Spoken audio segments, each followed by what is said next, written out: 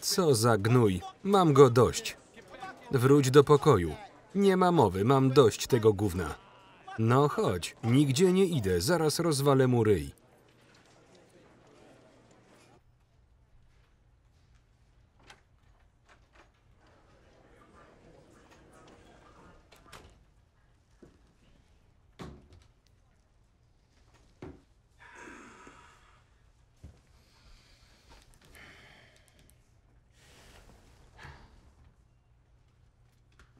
Nie było mnie przez 2 minuty, a ty już zdążyłeś wkurzyć mojego partnera? I kto pozwolił ci zapalić? Twój partner. Fajny koleś. Jest świetny, ale teraz zostaliśmy tylko we dwoje. Zacznijmy od początku. Przedstaw się. Kook Packard.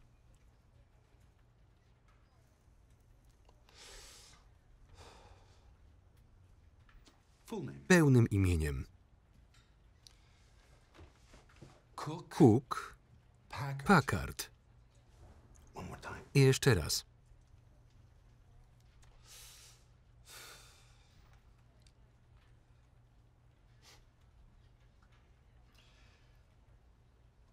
Cookie Packard. A ty masz jakieś imię, Daniels? To nieistotne. Może zgasisz szluga? Nie lubisz dymu?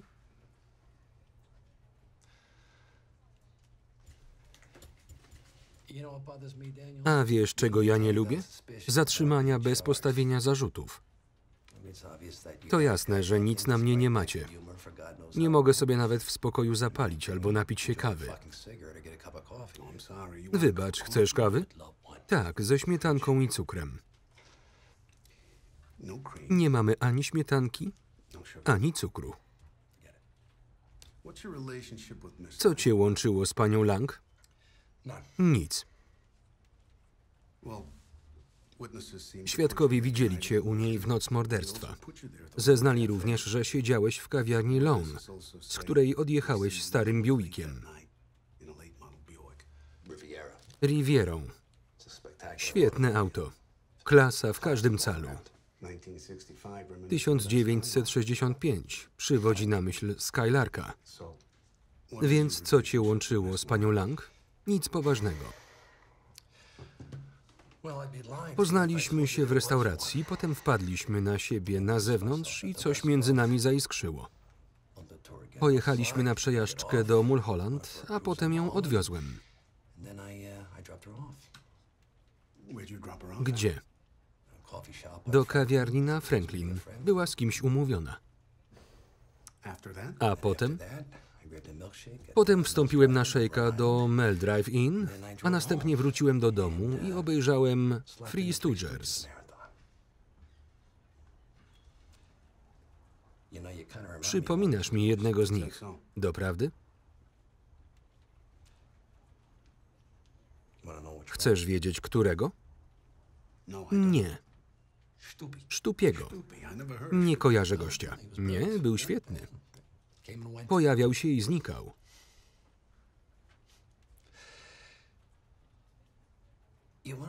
Wiesz, co jest naprawdę zabawne, Daniels? Co, Cookie? To, że kręcimy się w kółko. A wiesz, co jeszcze jest zabawne, Cookie? To, że uwielbiam karuzelę. Tak samo jak swoją pracę. Nie ty jeden. Nie znam twojego adresu ani numeru telefonu. Często się przeprowadzam i nie mam komórki. A gdzie wcześniej mieszkałeś? Nigdzie. Mówiłeś, że się przeprowadzasz, bo tak jest. Mieszkam w przyczepie kempingowej w Santa Clarita. Piękne miejsce. A te zachody słońca. No tak. I nie masz komórki? Nie, powodują raka mózgu.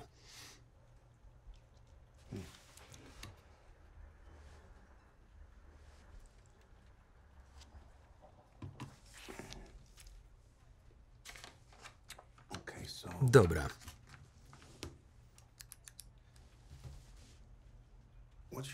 Co cię łączy z Mickiem Rady?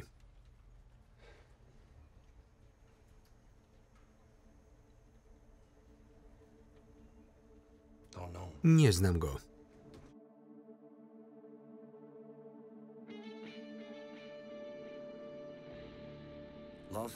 Los Angeles. Nazywane miastem aniołów. Żyje się w nim jak we śnie. Jeśli amerykański sen oznacza dobrobyt, to jak można go osiągnąć? Nazywam się Kook Packard lub Billy, Joe, Tommy, a kiedyś nawet François ze słabym akcentem. Uważam się za profesjonalnego przyjaciela. Dorastałem w mieście Alfonsów, obłąkanych gnit i ostrych lasek, z czego lubię korzystać. Piję za dużo i palę jak smok. Wiem, co słychać na mieście i tylko to mnie obchodzi. Może pewnego dnia wszystko się zmieni, ale na razie uwielbiam zarabiać na życie na oszukiwaniu łajdaków. To ekscytujące. Czasami okazuje się, że korzyści są warte wysiłku. Weźmy na przykład tę szumowinę. Uważam, że staruch sprzedający dzieciakom pornosy powinien zostać zatłuczony na śmierć. Ale po co, skoro mogę przejąć jego auto?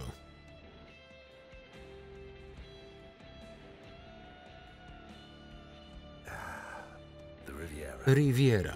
Jeden z moich ulubionych modeli.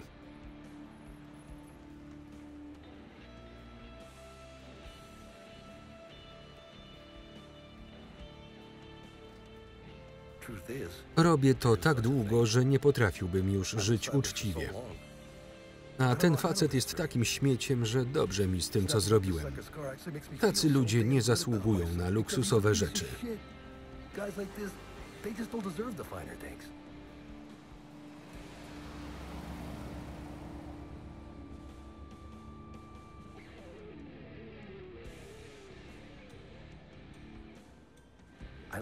Uwielbiam rzucać ich wilkom na pożarcie. Na szczęście mam swojego informatora. Koleś nienawidzi wszystkich, ale dla mnie jest prawie jak przyjaciel. I tak się składa, że jest najlepszym tajniakiem, jakiego kiedykolwiek widziałem. Musi być, skoro mnie przyłapał. Mickey Rady. Jeden z największych drani w okolicy.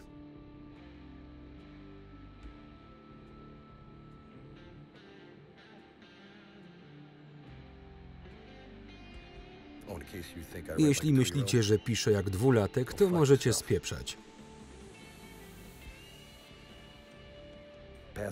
Współpracujemy od ładnych paru lat. W zamian za pomoc Mickey daje mi luksusowe fury i trochę siana. Co mogę powiedzieć? Czasem dajesz, a czasem zabierasz. Ale pamiętajcie, żeby okradać tylko właściwych ludzi. Panie i panowie, przed wami opowieść o tym, jak wszystko się spieprzyło. Podli, skończeni oszuści.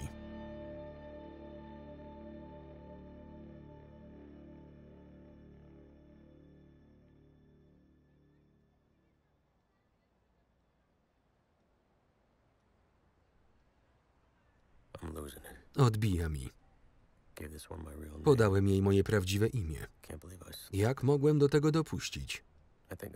Chyba się w niej zakochuję. Ciężko powiedzieć. Nazywa się Eve, a przynajmniej tak twierdzi.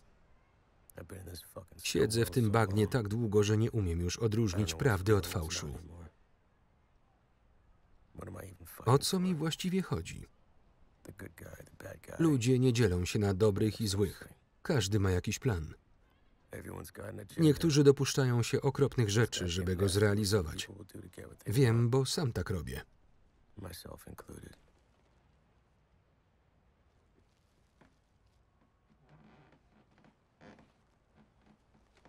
Cześć. Cześć. Idziesz do klienta? Hollywood wzywa. Chryste. Dopiero wstała, a wygląda przepięknie.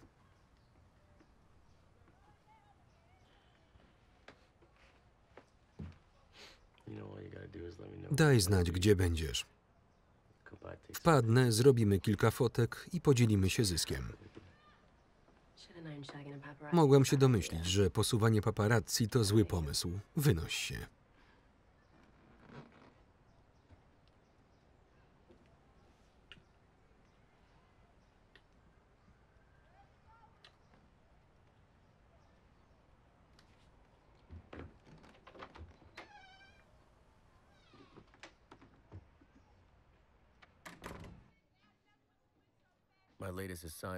Przez moje najnowsze zlecenie musiałem zaszyć się w tej norze w centrum.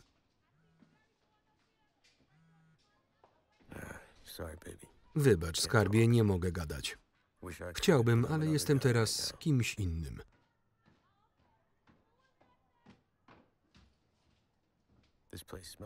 Cuchnie tu szczynami i szlugami. Pewnie ode mnie. Dobrze słyszeliście. Eve myśli, że jestem paparazzi. Cel uświęca środki. I tak mi to wisi.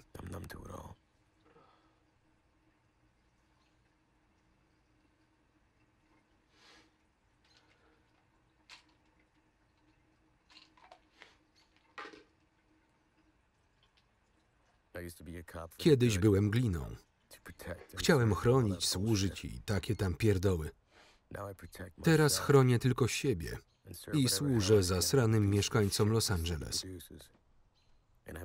Wiem, że dopnę swego. Mam swoje powody, jak każdy.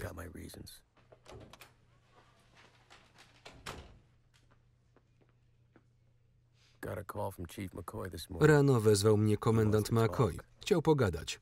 Wprost nie mogę się doczekać. Siadaj. Znowu on. Zawsze się o coś czepia. Chyba próbuje coś sobie udowodnić. Siedzi i udaje, że umie czytać. Pogrywasz sobie? Już śpieszę z pomocą. Brązowi gangsterzy i armeńskie dragi? To przepis na tragedię. Kiedyś spalą Boyle Heights i cały mój departament. Oddziały?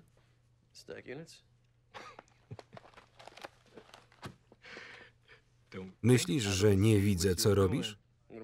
Co robię? Twoje śledztwo trwa już 4 tygodnie. Do tego zacząłeś aresztować ludzi na podstawie podłożonych dowodów. Cholera. Jamal Dean. Ty gnoju. Tajniacy mają wolną rękę, ale ty przesadzasz. Nie zepsujesz mi tego. Pracuję nad tym od miesięcy. Proszę, nie rób niczego głupiego. W całym moim departamencie. Nie możemy wysyłać do nich glin, żeby ich sprowokować. Lepiej doceń, że po tobie sprzątam.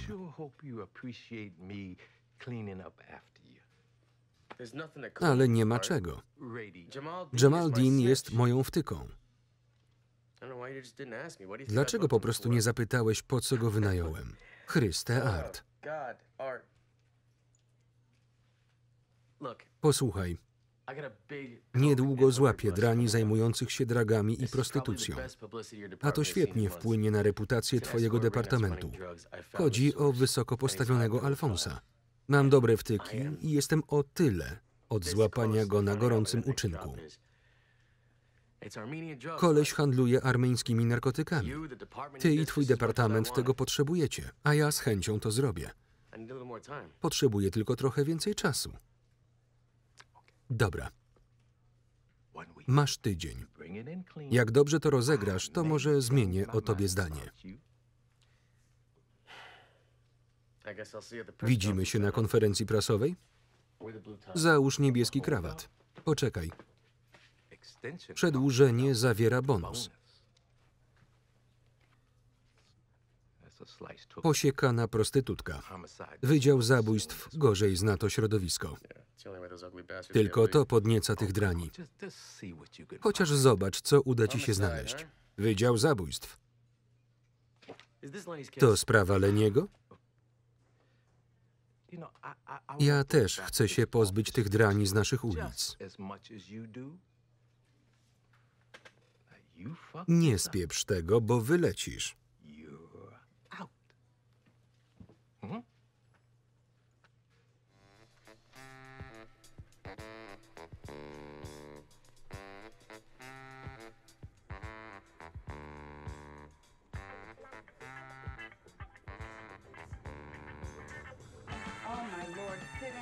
Chryste, przestań się wydurniać i usiądź.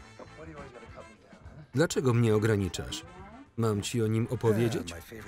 Moja ulubiona speluna. Dobra muzyka, dobra whisky i moja kumpela Rosie. Czasem daje świetne rady, mimo że sama jest walnięta.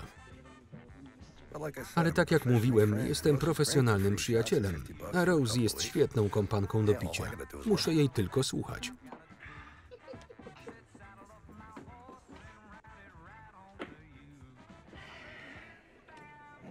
Jak mnie znalazłaś? Podążałam za smrodem bourbona i pijaka. Może oszczędzimy sobie tych pogaduszek i od razu zapytam, co tym razem zrobił mój brat. To jest Evelyn. Zaraz wam wszystko wyjaśnię.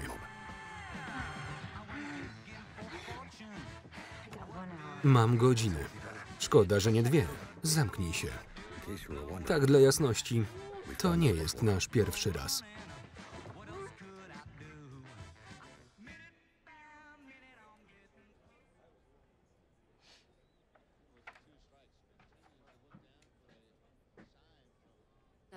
Kolejny? Lori, słodka dziewczyna. Normalnie gapiłbym się jej na tyłek, ale jestem nie w sosie. Powinnaś zacząć dawać zniżki policjantom. Gdybym to zrobiła, ulice stałyby się jeszcze bardziej niebezpieczne. Spędzalibyście u mnie całe dnie. I tak wszyscy myślą, że ciągle pijemy, więc lepiej ich nie zawiedź. Dzięki.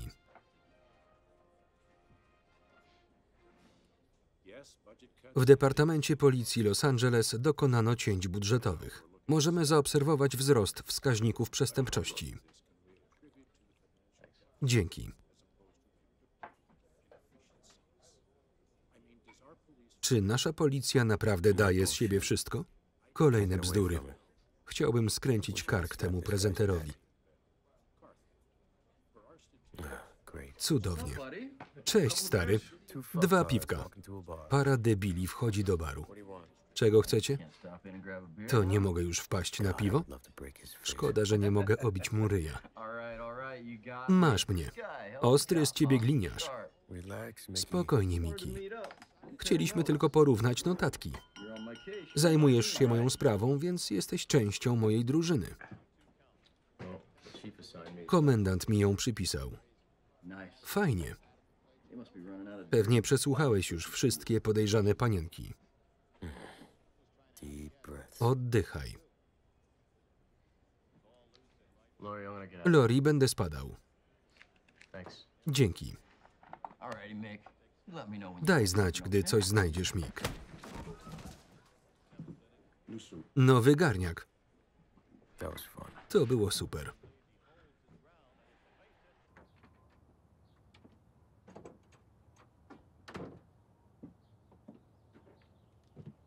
Na razie. Było aż tak źle?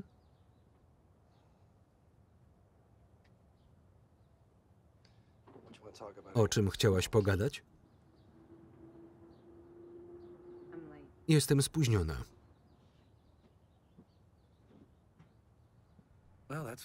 Tak to jest mieć dziecko z żoną brata.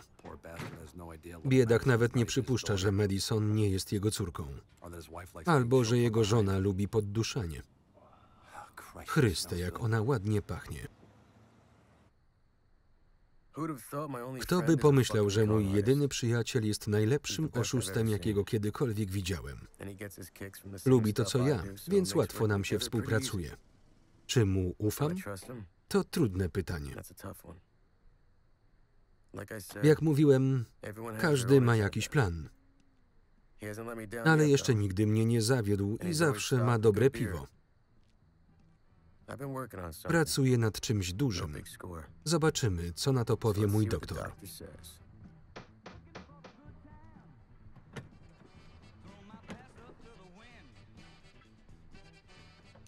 Mam cię aresztować za kradzież auta i posiadanie narkotyków? Przyznaję się. Wchodź. Jak leci? Lepiej. Pachnie tu kobietą. Chcesz piwo? A jak myślisz? Masz lód? Pobiłeś kogoś? Trochę. Chryste. Mam tylko to. Dzięki.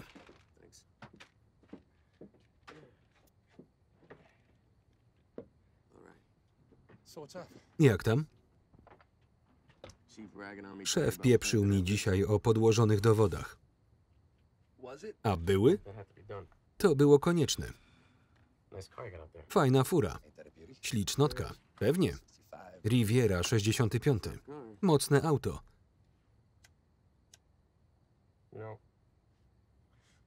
Zamknęliśmy tego starucha od pornografii. Dobrze, walić go. Nikt za nim nie tęskni. Riviera może się przydać do mojego małego śledztwa. Czego? Agencji modelingowej oferującej usługi eskortek. Już mi się to podoba. Handlują też koką. Nawet lepiej. To dla nas prawdziwa szansa. Musimy się tylko dowiedzieć, gdzie ma się odbyć najbliższa transakcja. Wejdziemy tam, zabierzemy połowę gotówki i ukryjemy połowę koki, żeby wszystko się zgadzało. Potem udam, że zrobiłem prawdziwy nalot i po sprawie. Ile w Kelly Blue Book? 100 000. Pokażę ci, co mam. Myślę, że ci się spodoba. To jest właścicielka biznesu, pani Donna Lang. Donna Lang? Pamiętasz ją? Żartujesz? Dorastaliśmy razem, zanim się poznaliśmy. Jest wspaniała. Wiedziałem, że to docenisz. Dostawca też wygląda znajomo. To Connor Winkler. Syn burmistrza Winklera? Tak, Chryste. Odziedziczył zmysł polityki po ojcu. Załatwia interesy z Armeńczykami i nałogowo sypia z panienkami. Ostatnio spotyka się z tą piękną aktorką.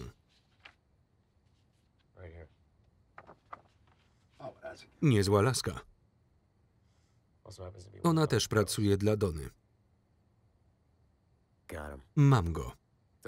Niewiele trzeba, żeby Cook się nakręcił. Wystarczy alkohol, cycki i kasa. W każdym razie to coś dużego. Zaczynamy. Patrzcie i uczcie się, dzieciaki. Przepraszam, Kook Park Inwestycje. Kolega polecił mi wasze modelki dłoni. Oczywiście, pójdę tylko po katalog. Nie śpiesz się, skarbie. Ktoś tu potrzebuje klapsa.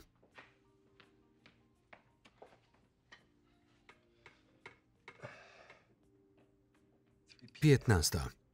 A odręczne notatki? 14.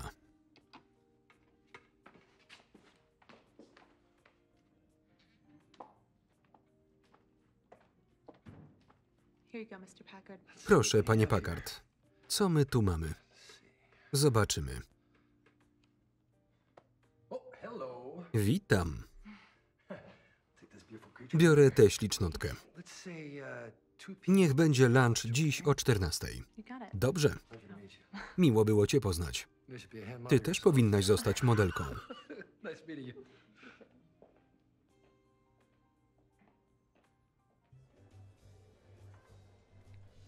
Idealnie. Miło zobaczyć pokój pełen pretensjonalnych dupków. I właśnie zauważyłem mój cel.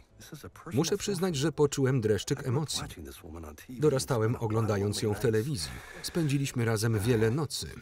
Sami rozumiecie. A ten stolik? Bierzemy. Świetnie. Proszę bardzo. Tak? Poprosimy butelkę Louis Chateau Montréchet. Doskonały wybór. Dziękuję. Mama zawsze mi powtarzała, że jeśli dżentelmen chce uwieść kobietę, to musi poświęcać jej uwagę. Dlatego zamieniam się w słuch.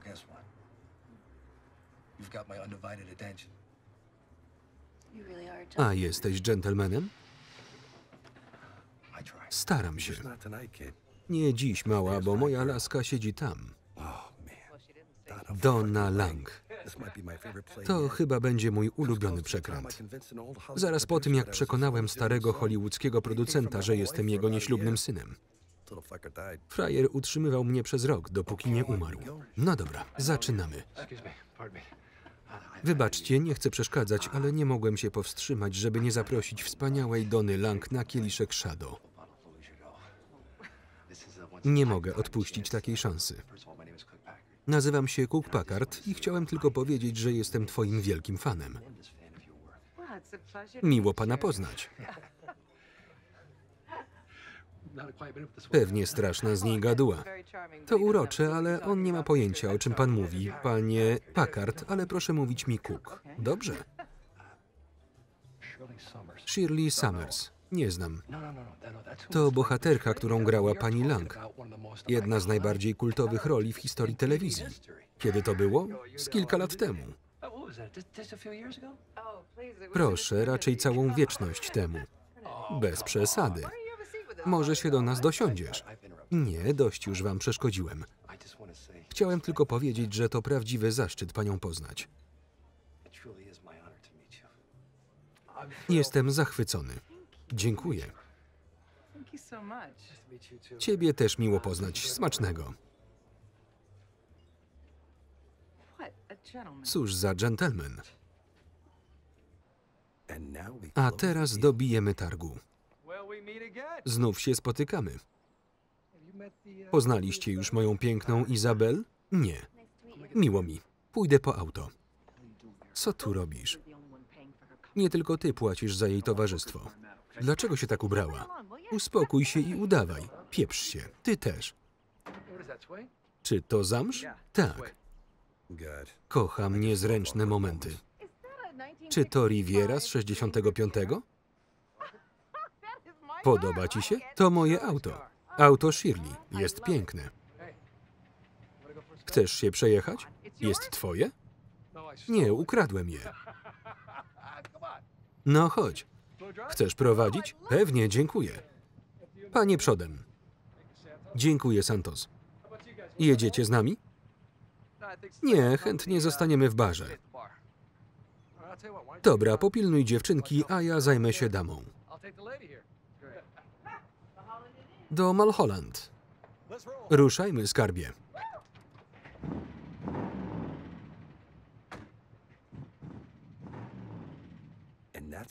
I tak to się robi. Powinienem napisać książkę. Zakochana para, ja i Donna Lang. Po 10 minutach poprosiłem Donnę, żeby się zatrzymała, bo auto się przegrzewa. Skłamałem. Jest świetna, ale prowadzi jak ślepa. Musiałem położyć temu kres.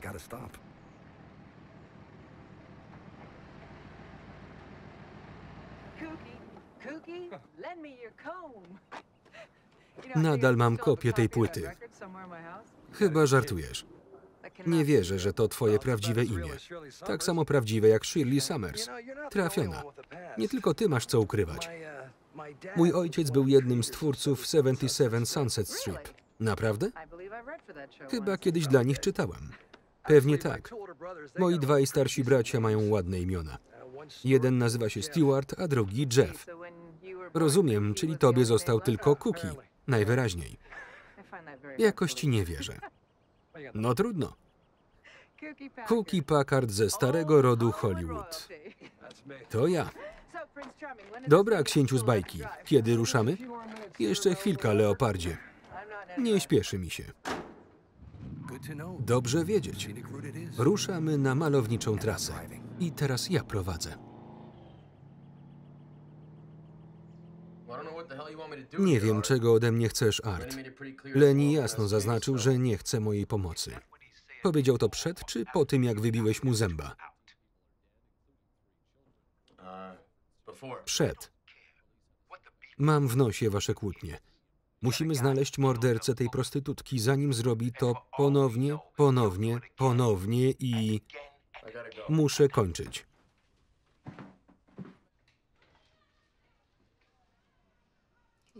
Zapniesz mnie? Tak. Ciągle miesza mi w głowie takimi akcjami. Wie, że mnie to rozbraja. Otworzyłem rachunek. Interesy? Jak zawsze. Chodź tu. Uważaj na siebie. Mówię poważnie. Ulice są pełne szumowin. Takich jak ty.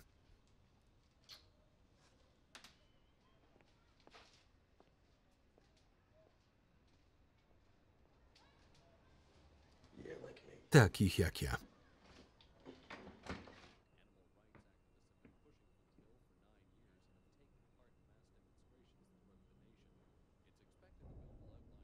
No nie.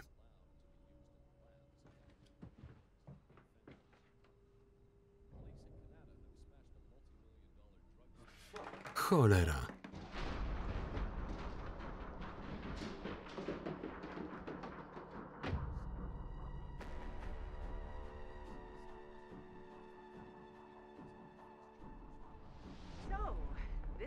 To mój dom.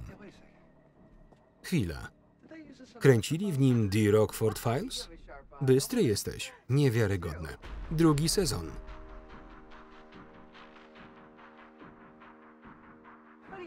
Co powiesz na drinka, panie Cookie? Skoro nalegasz?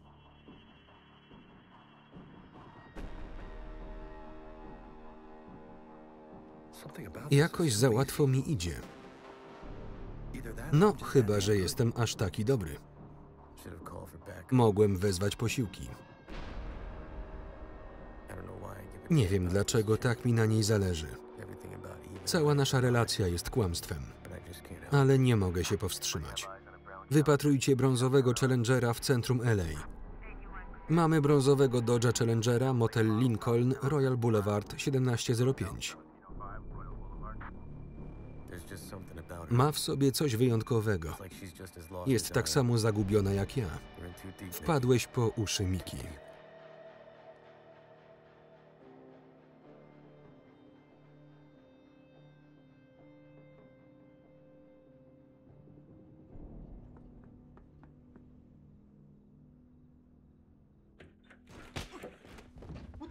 Co jest? Jesteś jej facetem?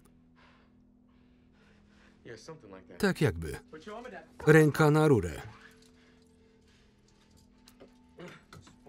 To jakieś jaja? Nic na mnie nie masz. Bicie kobiet nie jest niczym. Nie ruszaj się. Sama tego chciała. Nie wygląda mi na to. Chodź, kochanie. Spadaj, Mick. Co?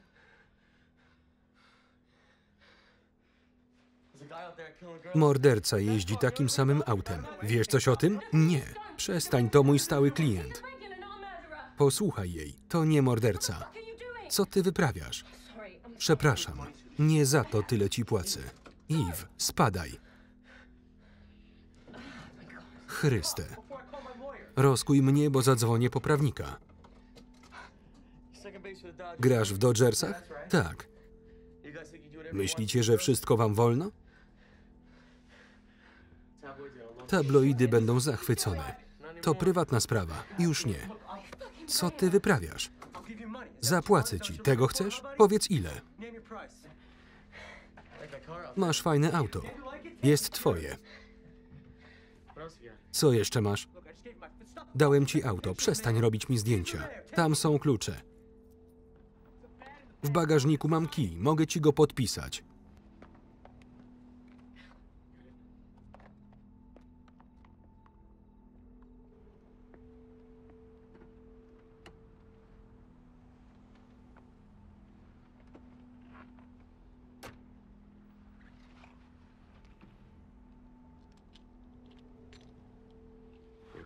Dasz radę prowadzić?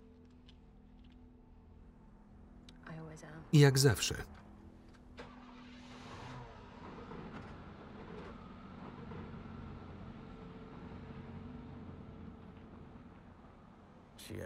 Jest taka twarda. Chyba ją kocham. Prawie zapomniałem o swoim nowym maleństwie.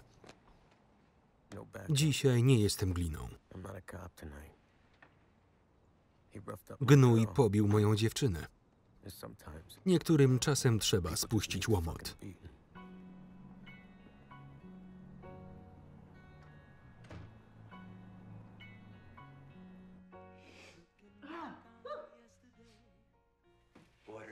Winyle są najlepsze. Coraz bardziej cię lubię. Siadaj. Nie wierzę, że ją masz.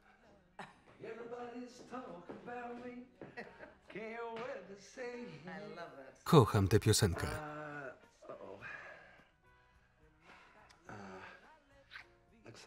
Chyba komuś przyda się dolewka. Dzięki. Masz coś na nosku. Pośpiesz się.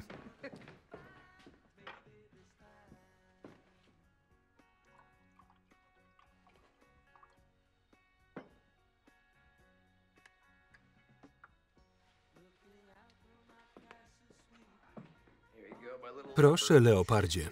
Ale z ciebie dżentelmen.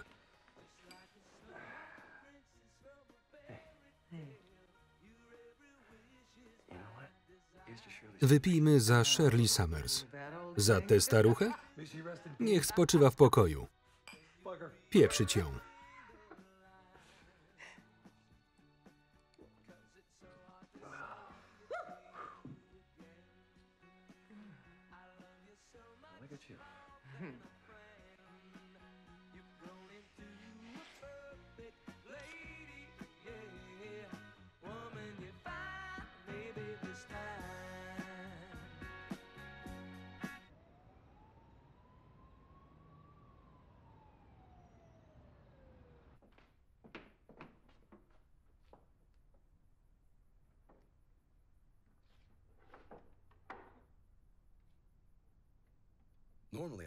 Normalnie zjadłbym teraz kanapkę z masłem orzechowym, ale trochę się śpieszę.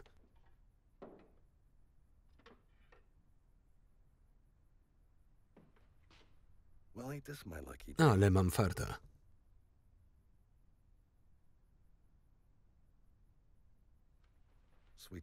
Śpij słodko, kochana. Dzięki za telefon, kolczyki i naszyjnik.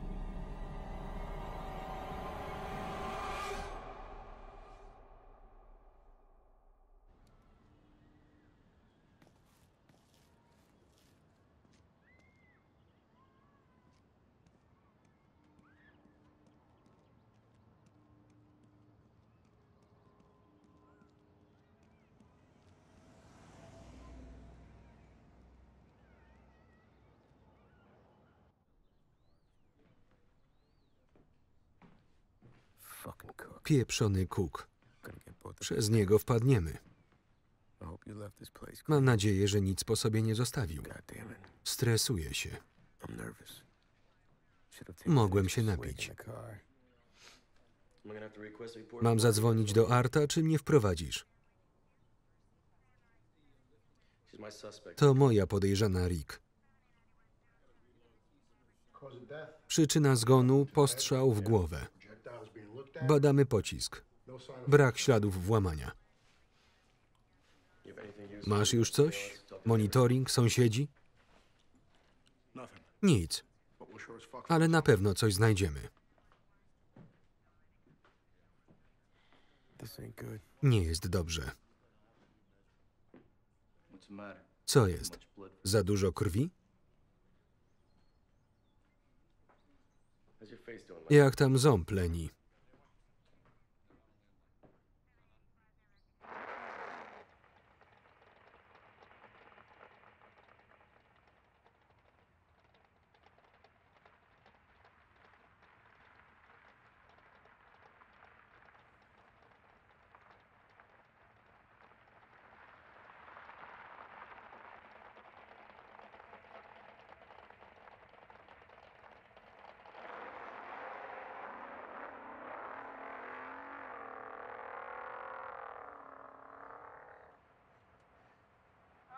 Jestem głodna. Mogłabym zjeść konia z kopytami.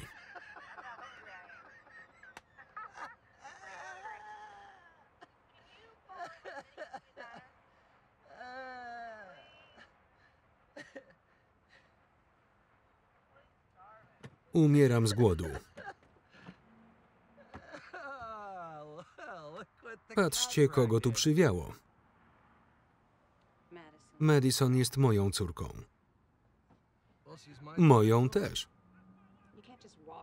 Nie możesz tak po prostu przychodzić do jej szkoły i udawać, że jesteś stewardem.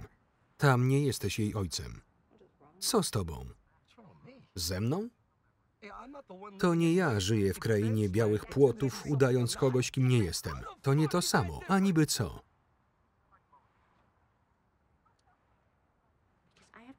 Robię to dla dobra mojej córki. I nic tego nie zmieni. Nie to, nie ty. Podpisz. Stewart jest jej ojcem. Chcę to mieć na papierze.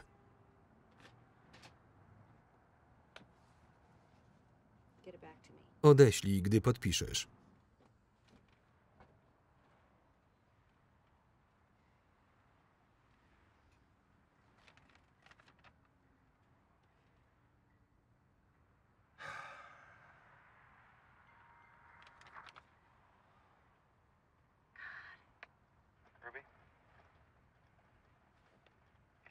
Ruby, on ma rację, już czas. Po co to powtarzasz? Na co już czas?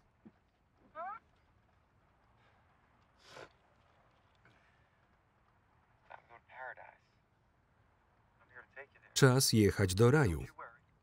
Zabiorę cię tam. Zawaliłem. Czasem zapominam, że mam serce i naprawdę tęsknię za córką.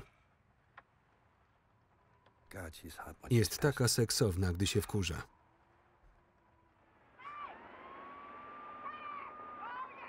Oszalałeś? Miałeś swoją szansę i ją spieprzyłeś.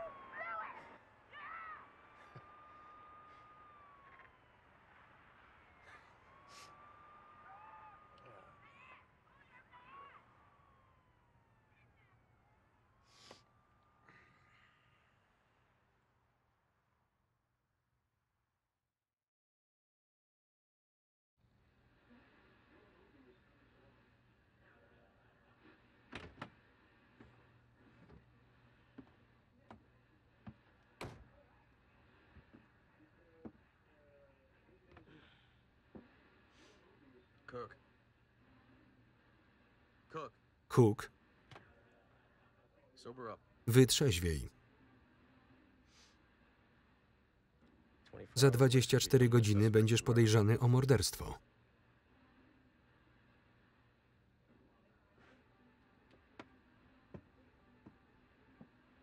Co? To właśnie chciałem usłyszeć po wypiciu połowy bourbona.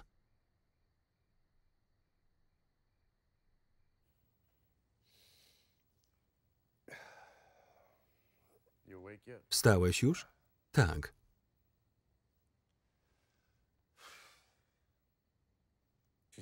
Ona nie żyje, Kook. Kto? Donna Lang.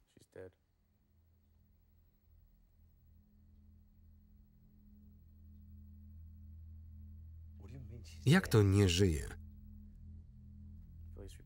Ktoś ją sprzątnął 5 minut po twoim domniemanym wyjściu. Dorzuciłem jej tabletkę do drinka, ale tylko połowę. To za mało, żeby ją zabić. Chyba nie sądzisz, że to ja, a nie ty? Nie. To koniec. Nie możesz tego odwołać. To nie takie proste. Policja znajdzie tylko ślady prawdziwego sprawcy. Nikt się o nas nie dowie. Mam mnóstwo powodów, żeby to zrobić. Więcej niż ty, ale to koniec. Pokażę ci coś. Odwołuję akcję. To telefon Dony. Telefon ofiary? Powinienem... Oszalałeś? Uspokój się, nie namierzą go. Pewnie, że namierzą. To jej komórka do interesów z Armeńczykami. Nawet o niej nie wiedzą. Możesz się uspokoić. Pokażę ci coś. Wpadnij na moją imprezę. Kula spadnie jutro o 23:00 na Alei Lymon 1625. Wiesz, kto to napisał? Winkler Jr. Właśnie odkryliśmy, gdzie dobiją transakcji. I ja zamierzam tam pójść.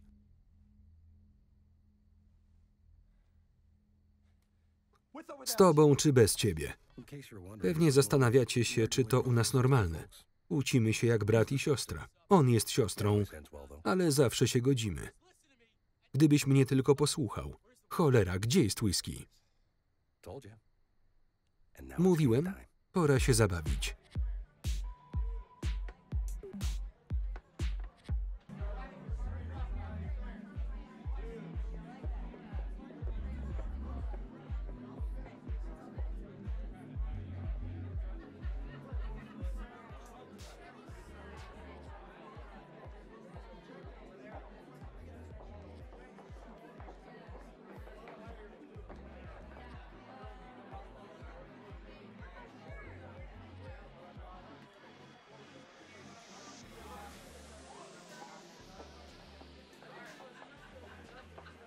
Cześć. Napijesz się szampana? Z przyjemnością. Zawołaj mnie w razie potrzeby. Dobra, baw się dobrze. Będę. Tatuś musi być dumny.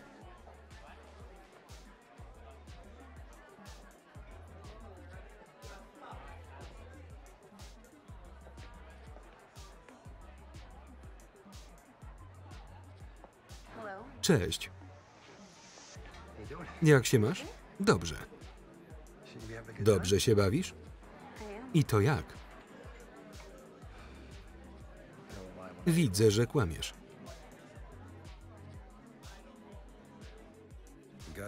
Muszę przyznać, że to odważne posunięcie. Patrzcie na niego.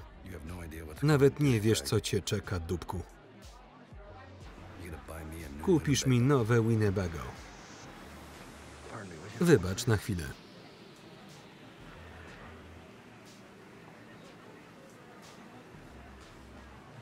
Kula spada. Lew wyszedł z klatki. Dałbym wszystko, żeby to zobaczyć. Powodzenia, stary.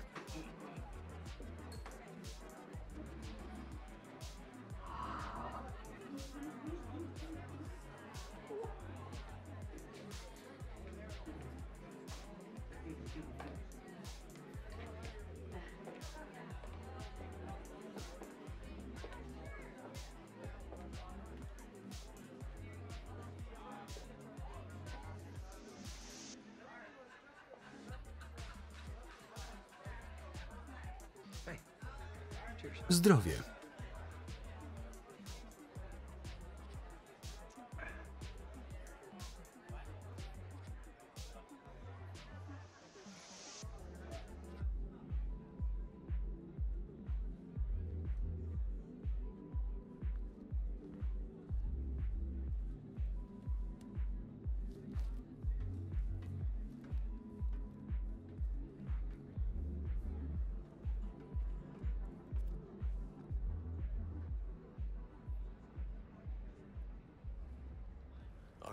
Art to ja. Zaraz dojdzie do transakcji. Potrzebuję wsparcia na Aleję Lymon 1625. Wyślesz? Dobra.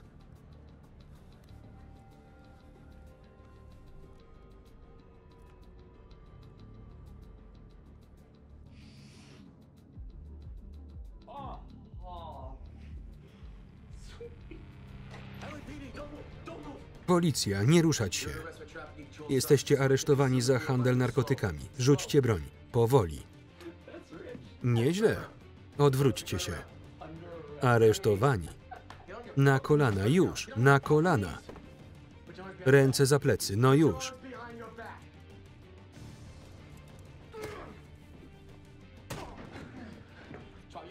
Spróbuj, a złamie ci nos. Nie ruszaj się. Ręce za plecy.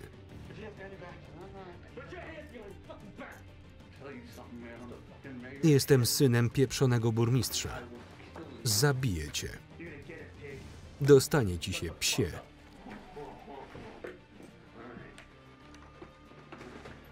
Dobra. Znajdźcie go. Nie żartuję. Sprzątnijcie go.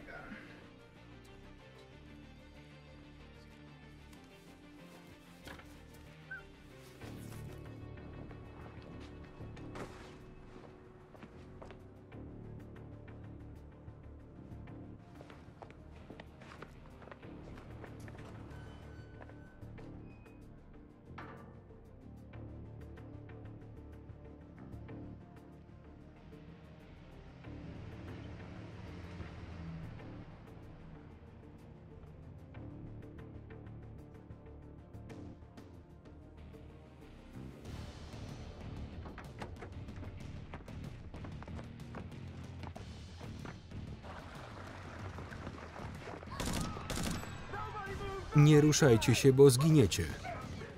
Jasna cholera. Skąd dochodzą te strzały? Idźcie.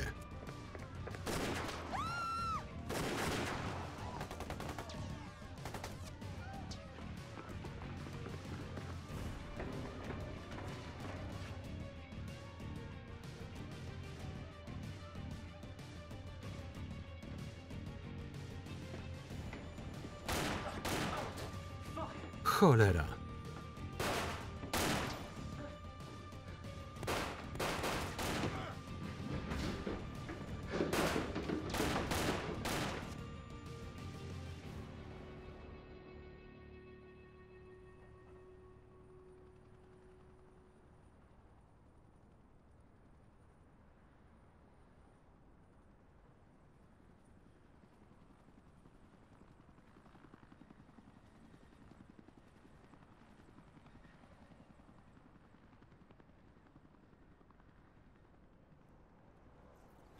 Czasami czujesz, że świat należy do ciebie. Czujesz, że jesteś w stanie przezwyciężyć wszystko. Dziś czuję się dobrze. Udało nam się.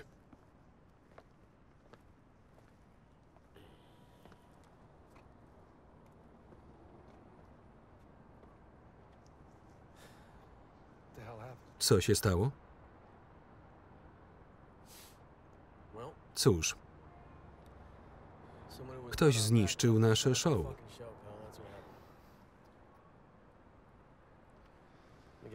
Daj mi szluga. Zgubiłem swoje, gdy skakałem przez okno.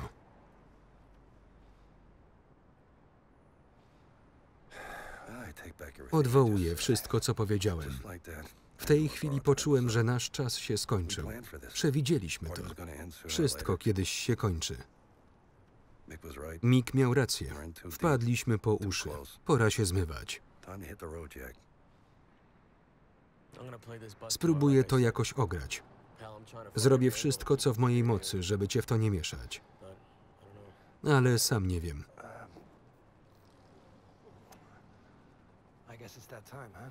Chyba nadszedł nasz czas.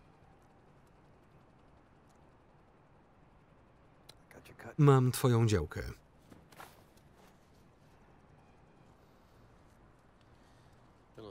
Jest jakoś trudniej niż zwykle.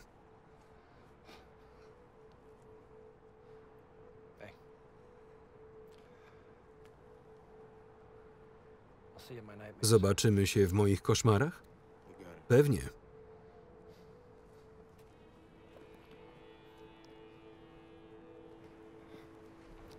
Mick? Tak? Warto było?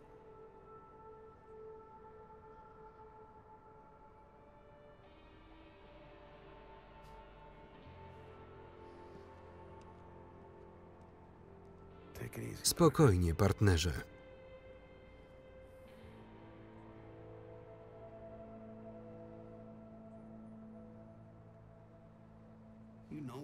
Wiesz, dlaczego Mickey to robi?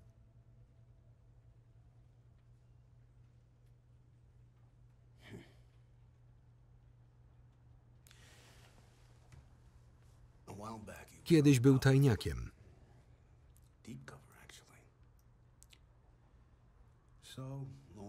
Pewnego razu wdał się w strzelaninę z jakimiś bandytami. Kule latały wszędzie. Mickey postanowił opróżnić magazynek. Trafił jakiegoś dzieciaka w kręgosłup. Od tamtej pory dzieciak nie może chodzić. Jego matka jest na zasiłku. Do tej pory nie opłaciła żadnego rachunku. Brzmi na godnego podziwu faceta, który zatuszował fakt, że postrzelił dzieciaka, chciał postąpić słusznie. Coś ci powiem, Cookie. Mickey stał się łotrem, rozumiesz? Jest większym oszustem od ciebie. Pozwól, że wyrażę się jasno. Jeśli mi nie pomożesz, to staniesz się samotnym wilkiem w wielkiej klatce pełnej lwów. I to na lata.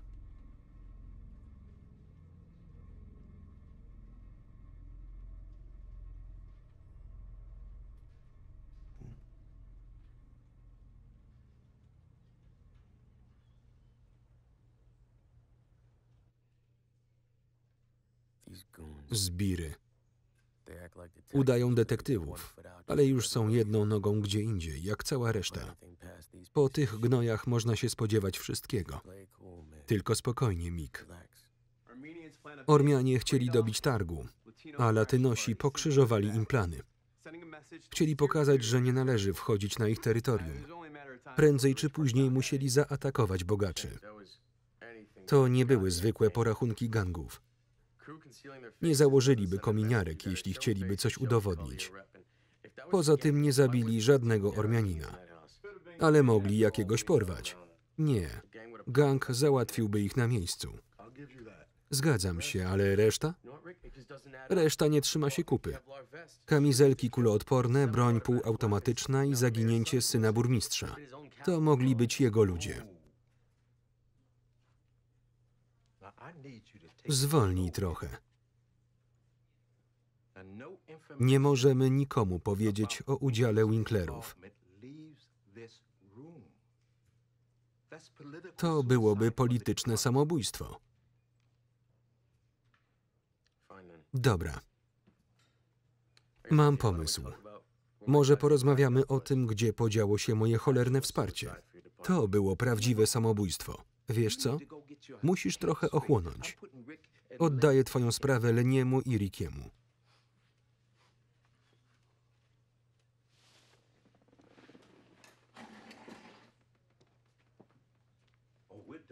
To wszystko. Na razie. Myślisz, że nie będzie się wtrącał?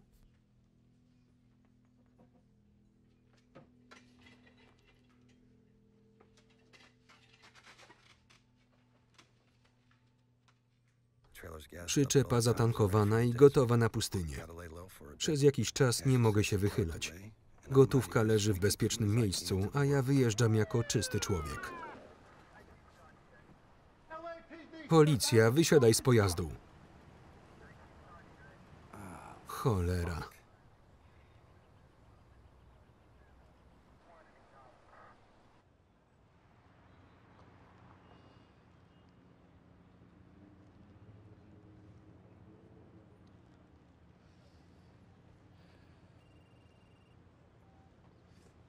Daniels? Co? Nie żartuj. Te durnie wszystko zepsują. Poczekaj, jesteś gdzieś niedaleko? Zadzwoń do komendanta i pilnuj, żeby nikt nie wszedł tam przede mną. Nikt. Nie rozmawiaj z nim.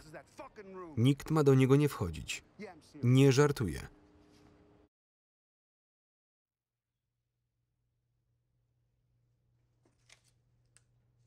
No tak. Możemy wrócić do salonu Daltona. To dopiero był bajzel. Wszyscy wiemy, jak to się skończyło. Dużo czasu i mało kasy. A może pogadamy o twojej niedawnej porażce w hazardzie?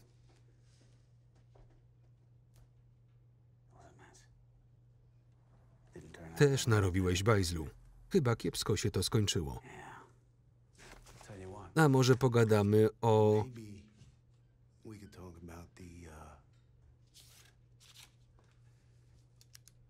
ormiańskim koksie.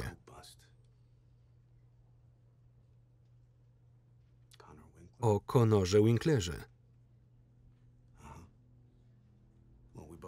Obaj wiemy, jak się to skończyło. Posłuchaj, Cookie. Nie potrzebuję twoich zeznań. Wiem, kim jesteś, co robisz i szczerze mówiąc, mam do ciebie słabość.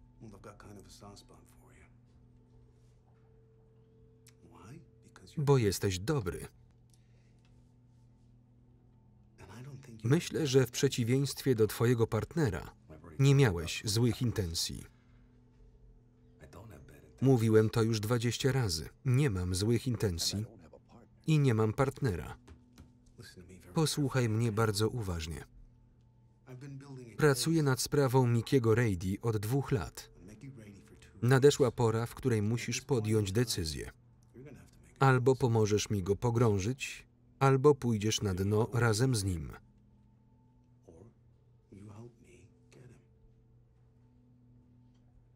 To bardzo proste.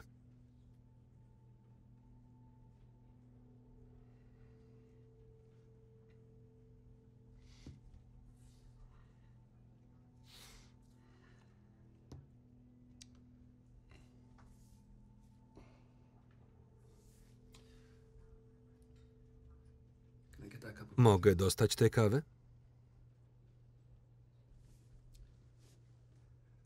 Ze śmietanką i cukrem? Tak.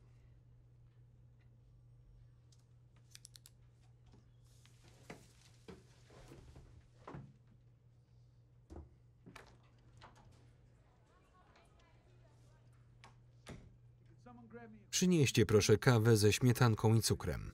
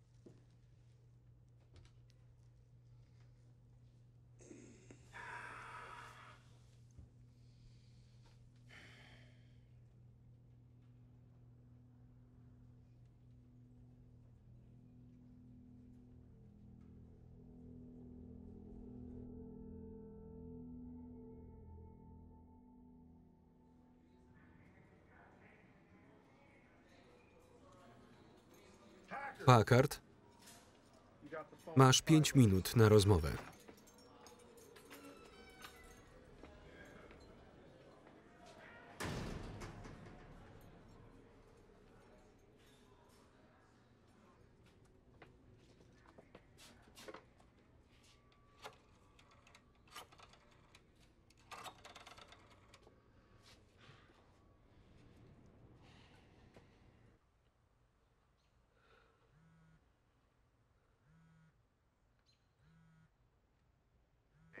To ja, zostaw wiadomość.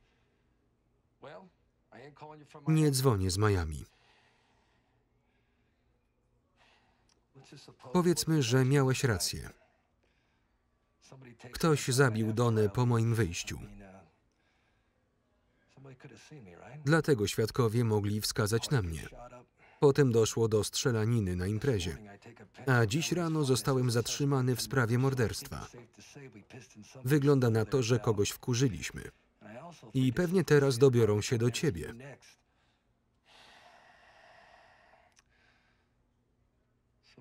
Więc może wpłacisz za mnie kaucję. Nadchodzi piekło, stary. Niedawno relacjonowaliśmy dla Państwa wydarzenia dotyczące policji w Los Angeles. Cięcia budżetowe i związana z nimi restrukturyzacja, rosnące wskaźniki przestępczości, w szczególności działalność gangów i przestępstwa narkotykowe. Poprosiliśmy burmistrza Winklera o komentarz, ale odmówił. Na dodatek po tragedii w Limon doszło do kolejnej strzelaniny, w której zginęło 2 młodych latynosów. Z tego, co udało nam się ustalić, zamieszki wywołała nieudana transakcja narkotykowa między gangami. Ponadto wzrasta rywalizacja gangów o terytorium. Podobne walki widzieliśmy już wcześniej w MacArthur Park w połowie lat 90.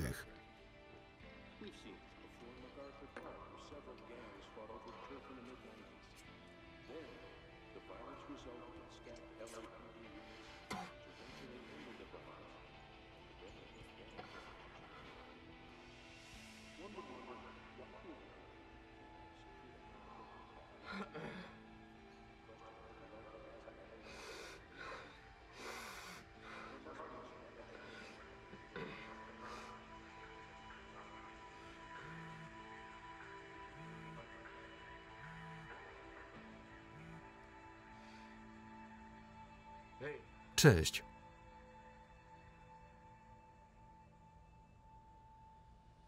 Co?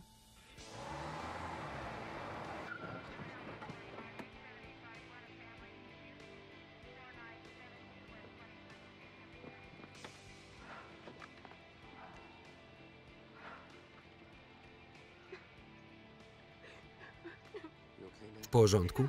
Nie. Wsadziłam dziewczynki do wana. Nagle przyjechali i zaczęli do nas strzelać. Strzelali do nas, Miki. Mogli zabić nasze dziewczynki.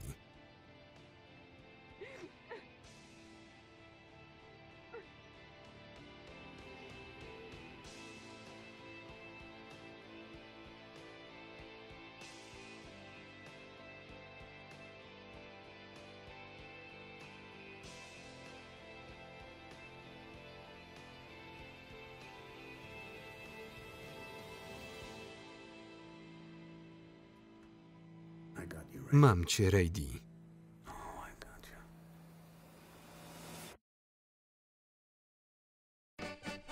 Podli, skończeni oszuści.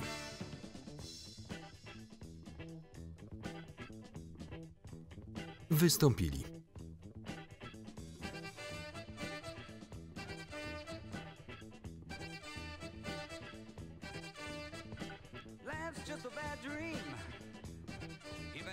sleep, I'm never free. World's such a bad place. Even the man, he lies on TV.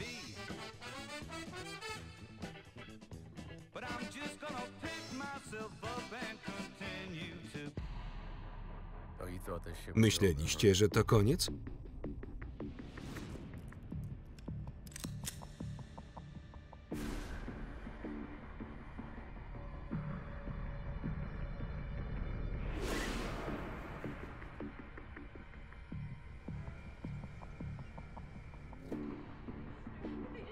Zaczęli do nas strzelać.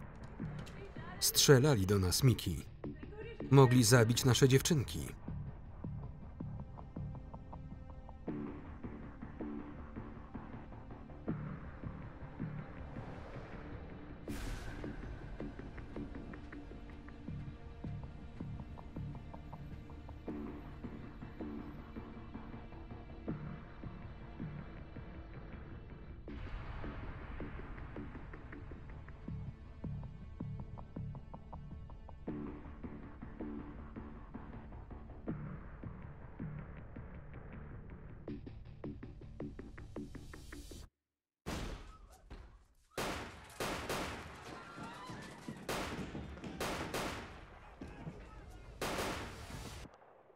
Wprost przeciwnie. Reżyseria. Scenariusz.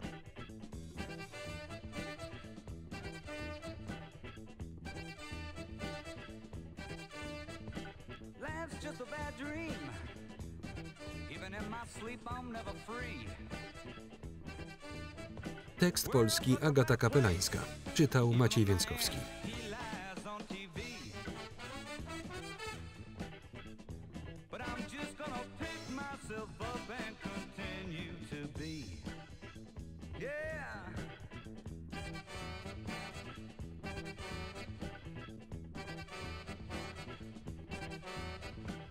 looking for the good times. Throw my past up to the wind. But I'm searching for a good sign, even if I have to travel from within. A world full of hunger and thirst and original sin. Yeah, yeah, come on, take me.